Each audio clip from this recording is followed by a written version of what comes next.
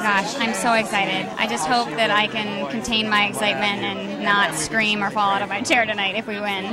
What was it like working on that film? It was really actually a dream of mine come true, honestly, because I didn't necessarily know that it was going to go anywhere, but I love that time period. I love old Hollywood. I love silent film, so to be in one in my lifetime is absolutely insane, and I couldn't have asked for anything more.